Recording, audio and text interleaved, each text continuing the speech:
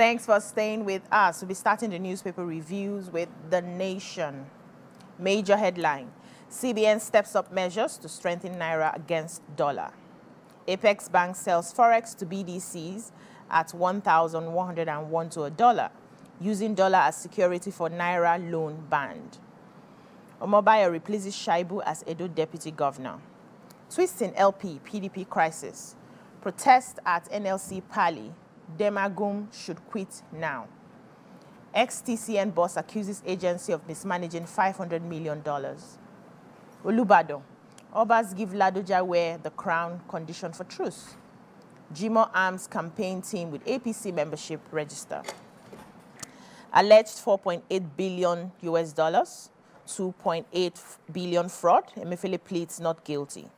Tomorrow is Eid El-Fitr, Sultan declares. Holidays remain today and tomorrow. What stories do we have in The Nation? Okay, so I have the Eid El-Fitr story. So the hard copy did not carry it, but I'm reading from the online copy now, and it is said in The Nation that the federal government has declared Thursday, April 11 as an additional public holiday, so we get 3 holidays.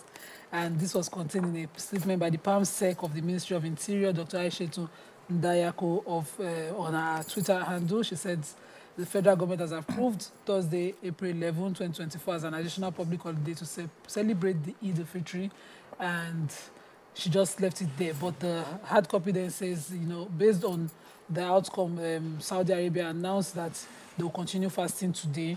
The Sultan has declared tomorrow as Eid al-Fitr, as the first of Shawwal, and will celebrate the Eid on tomorrow as well. The federal government on Sunday had previously declared Tuesday and Wednesday as the public holidays, but because of the new developments, Thursday is now added to the public holiday to properly cover for those of us fasting. So Eid al-Fitr, Eid al-Mubarak to all of us. Okay, so I have the major headline here. The Central Bank of Nigeria, CBN, yesterday announced 2 fresh strategies aimed at strengthening the Naira. One is the prohibition of the use of foreign currency as collateral for Naira loans. It seemed that a lot of people were getting loans but then using their dollar to shore it up. The second is the slash in the amount it sells the dollar to licensed bureau de change operators. The many measures were contained in a separate circular by the Acting Director of the Banking Supervision Department, Dr. Adetona Adedeji, and the Director of Trade and Exchange Department, Dr. W.J. Kanya. And in a circular by Kanya, it said the CBN sold 15.88 million to 1,588 eligible bureau de change operators. The last intervention is stayed in 1 month. The circular also addressed the Association of Bureau de Change Operators of Nigeria, APCON, President Aminu Gwadabi, and explained that they are selling the dollar 1,101 to them. The BDCs are now to sell the dollar 1,116 or 1.5% margin above the purchase rate. The previous dollar purchase rates for BDCs were 1,252 a dollar. And according to Kanye, I say each of the eligible BDCs will now have access to 10,000 US dollars only. The circular reads, and I quote quickly, "We write to inform you of the sale of 10,000 by the CBN to BDCs at the rate of 1,101 to a dollar. The BDCs are in turn to sell to eligible end users at a spread of not more than 1.5% above the purchase price. All eligible BDCs are therefore directed to commence payment of the Naira deposit to the underlisted CBN Naira deposit account numbers from today," that was yesterday, April 8th, and submit confirmation of payments with other necessary documents for disbursement. All of this plan is to find a way to see how we can, boost our Naira. And, in some quarters, a lot of people are excited that the Naira is beginning to gain ground. Other quarters, especially people who are involved in, dollar businesses and racketeering, those ones are feeling low, like they're going to be losing money. But I just want it to be a win-win for our currency and our economy. Exactly. Yeah. I'm happy that, it's happening. I wanted to talk about the new governor of Edo State. New deputy governor, of Edo State. His name is Godwin's Omobayo. He was sworn in yesterday. He's only 37. The House impeached Philip Shaibu yesterday, and in the morning, and then in the afternoon, they swore in. He filled the vacuum. That was fast. It's called filling the vacuum. they saw in Mobile. Philip Shaibu he did a video saying, look, this is injustice, and it's not, and he's going to fight it. He's going to fight this injustice. That there is no crime that he committed. His only crime that he committed was wanting to be governor, and under the Constitution, he has every right to aspire to be a governor. But Godwin Mobile in an interview said he's very happy. He's representing the people of Akoko Edo, and they've been marginalized. So he's very happy, and he's going to use these 6 months because they asked him. This was only 6 months. He says he's very happy with the 6 months. At least he's in his CV.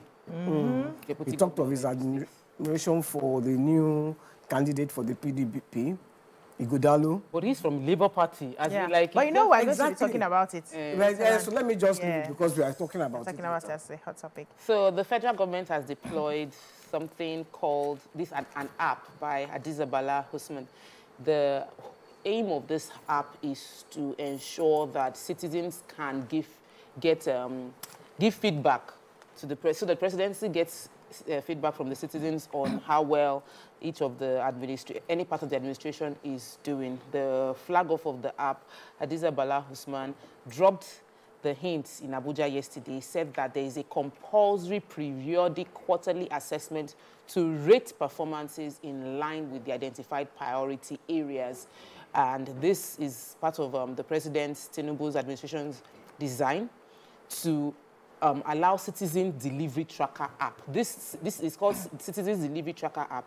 It will monitor the performance of ministers and their portfolio. And Nigerians can use this platform to give feedback to the government on the policies, programs, and projects. The constituency projects allocated to the Senate, House of Representative members would also be assessed as well.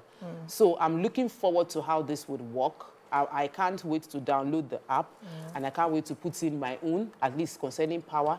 And then I think everybody that keeps complaining about Senate and House of Rep constituency projects can then use this to say, I am in whatever state. Maybe I was in Akure, I can say I'm based in Akure. This is what the budget said, and this is what we are saying or not. Yes, it's just to check the KPIs. You took my senator in charge of it. However, there are eight priority areas that the app would help us monitor: economy, education, health, energy, natural resources, infrastructure, education. Infrastructure is roads, Abi? Yes, education among others. The way YK just nodded my head, it was like, should we finish the app? I say I will sleep on the app.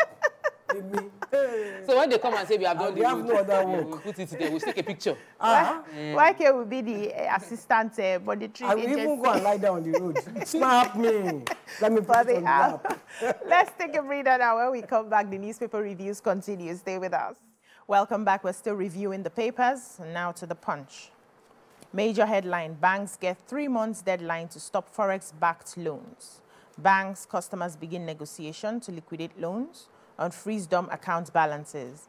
Naira rises to 1,220 to $1 as CBN sells forex to bureau de change operators at 1,101 to $1. NNPCL faces $3 billion backlog on petrol payments. Report: federal government may get $1 billion Afrizim bank loan in May. EFCC probes 50 accounts linked to humanitarian ministry. Obasaki swears in new deputy as assembly sacks Shaibu. Sultan declares Wednesday Eid El-Fitr, 70,500 security personnel deployed. Emefiele returns to EFCC custody, faces fourth arraignment April 25th. Total solar eclipse hits Mexico, US, Canada. Did anybody see that eclipse? Someone sent me a video. It was beautiful. It was so beautiful. What stories do we have in the So I have the EFCC story. Go on. Go on and say it. No. Take it. Go on. We all have it. I also have it. The EFCC, according to their in-house magazine, are probing 50 accounts as they have recovered 30 billion in the alleged scandal against the former minister or the suspended minister for the Ministry of Humanitarian Affairs and Poverty Alleviation, Ms. Betta Edu. And the EFCC chairman also used the opportunity to ask for special court so that the corrupt cases that they are prosecuting will go fast as possible. They said that they are also probing her predecessor, Sadia Omar Farouk, and, you know, the national coordinator of the National Social Investment Program is also involved. That's Ms. Alima Shehu in this present probe. You know, Edu was suspended recently in January, but the ministry found that, you know, 585 million was paid into the account of one Miss Oniyelu Bridget, who is supposed to be the project accountant for grants for vulnerable groups. Now, grant for vulnerable groups was supposed to dispense this amount of money to vulnerable groups in Akwa Ibom, Cross River, Ogun, and Lagos, and this money was now paid into a private account.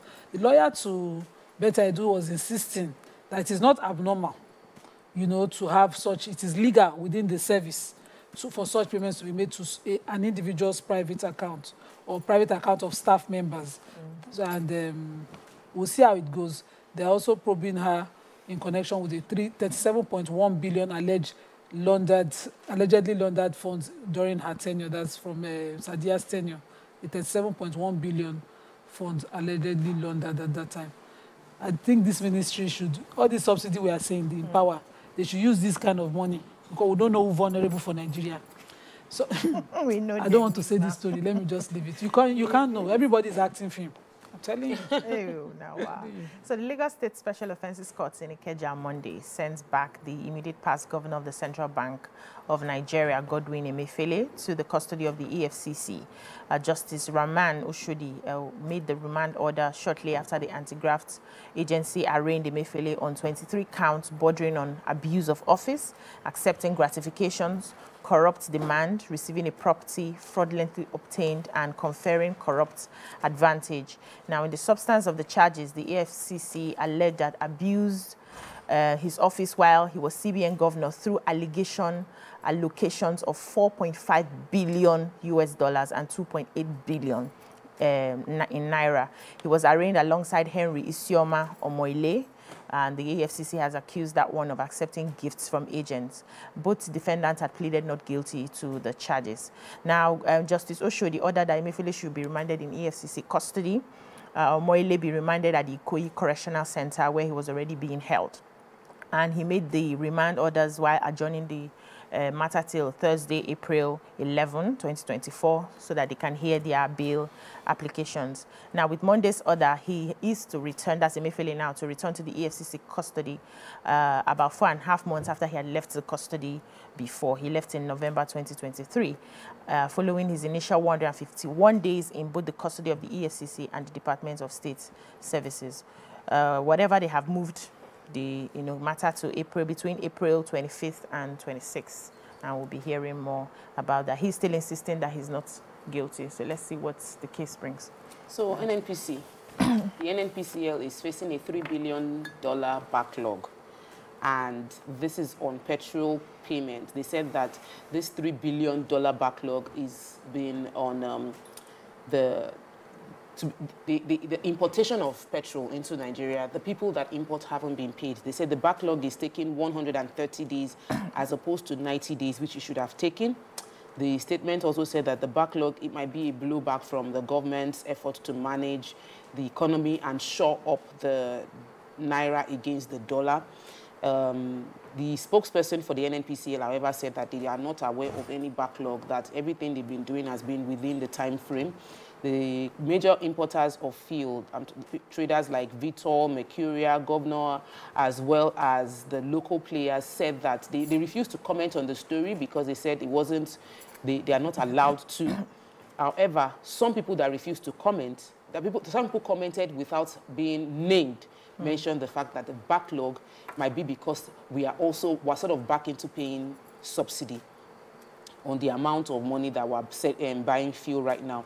Nigeria has been subsidizing fuel since forever. Even though the president has removed subsidy, it still falls around, like the petrol consumption has fallen by 30% since the removal of subsidy. But it's the cap of the cap placed on the price right now might still be implying that there's a bit of subsidy that might end up being paid. But we're hoping that we don't have fuel queue back based on the lack of payment.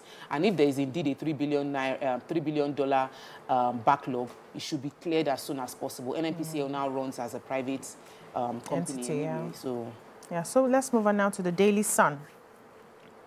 Major headline, federal government beams searchlight on ministers, others, launches live tracker app for Nigerians to report ministers, government officials, and list 8 priority areas. Omobayo replaces Shaibu as Edo deputy governor. We've taken that story. PDP, Reps Coalition demands Damagum's resignation, accuses him of plotting to hand over party to APC. Binance executive Gambarian arraigned on 5 counts, remanded in prison. Court remands Emefiele in EFCC custody for alleged abuse of office, $4.5 billion and 2.8 billion naira fraud. Trial begins April 11th. CBN approves daily sale of 10,000 to 1,588 BDC operators. Bars ban customers from using Forex as collateral for Nigerian naira loans.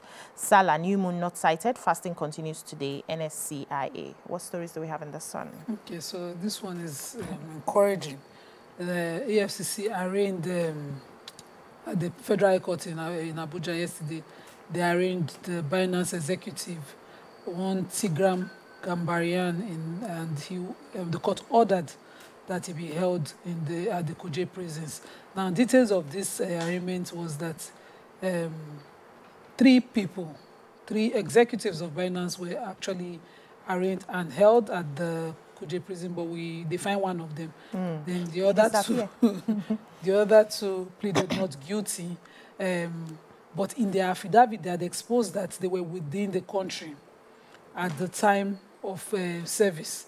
So they had sworn to an affidavit that they've been in Nigeria since February to meet with the Nigerian government. So the court wondered, that's Justice Wite, wondered why they were evading to accept service of the charges on behalf of Binance, and that she felt that was unlawful, and so she subsequently ordered that they be remanded, remanded at the Kuje prisons. Their lawyer then argued that as foreigners, he pleaded with the court actually, he said, but they are foreign nationals, and he's urging the court to order that they be remanded at the EFCC, detained at the EFCC office instead of at the Kuje prison. The prosecuting lawyer now have African rights for him. He says that the Kuje prison remains an appropriate place because it's part of our correctional center, and he argued that many Nigerians are being remanded in United States prison on account of criminal charges. They are not treated as foreign national with preferences.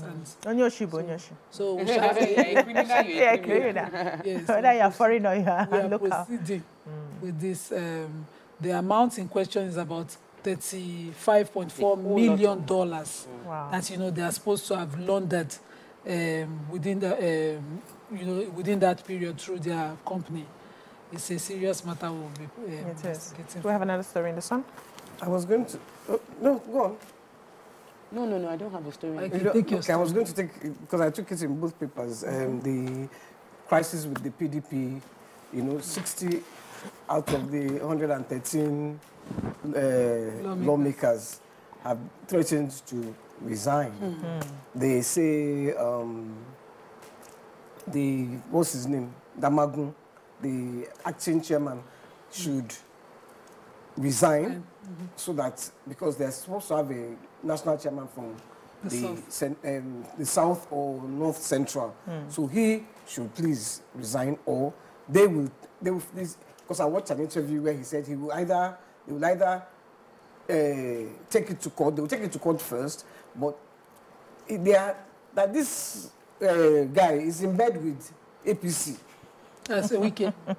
No, he said even the chairman is in bed, the national acting chairman is in bed with APC. Yes. And he's not talking that people are doing anti-party things. And he mentioned Wiki, that they are doing anti-party things. He mentioned all the governors that were walking up and down, doing anti-party activities, the anti-party activities in River State. So if the guy doesn't resign, they will first take it to court, or then they will now leave the party, 60 of them. Okay. PDP will not learn.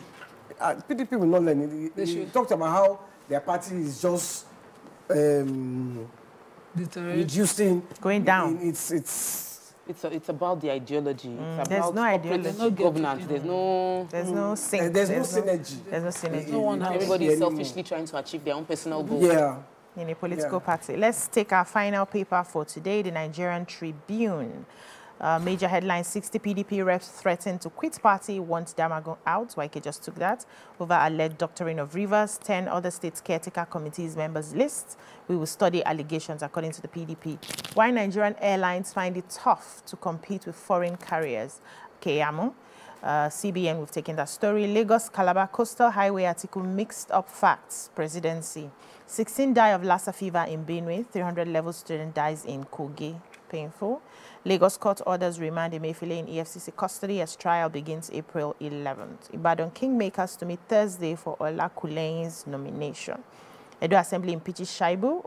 Omobayo Godwin sworn in as new deputy governor. Ondo 2024, again, Ayedatiwa Akinterinwa campaigners bicker over billboards destruction. Do we have any stories in? Yeah, Keyamo. So I took the story from Festus Keyamo, but I'm highlighting his story concerning Emirates, that the United Arab Emirates airline operated in Dubai is going to be resuming in Nigeria very soon. They said the CBN that he has a letter on his phone from the Emirates, that they were going to be resuming flights in Nigeria. The reason this has stopped since 2020 because they had issues repatriating their phone. CBN has paid $160 million to them, which is their money that was trapped in Nigeria for a very long time. But now that the entire money has been paid, they had hinted at this last year. Everybody was already celebrating. It was all over the social media. And then nothing happened. But now he said that it was because they were going through all the processes, and that's very soon, in like they are foreseeing around June, that Emirates would make an official announcement that they will start flying back to Nigeria in June. We have moved. Have they gotten some of their money? We have moved to Qatar. I'm sure they've gotten some of their money. Our miles are piling in Qatar. We're not going to scatter our miles. Because I have the Lassa fever story. So Benue State recorded increase in the mortality rate of Lassa fever cases. About 16 people lost their lives in the state. But Kogi has just one case of death of a 300-level student who was rushed into the Federal Medical Center in Kogi with fever, a rare case of what they call a viral infection, but they suspect it to be Lassa fever as well. Oh, wow. So they had other bodies responding to it with other details of how it's affecting the IDPs and all of that. But those are the cases. So I saw a picture where they said they're on identified illness is killing people. And I don't know whether it's sensitizing like that or sensationalizing like that. They should just call it what it is. Thank you.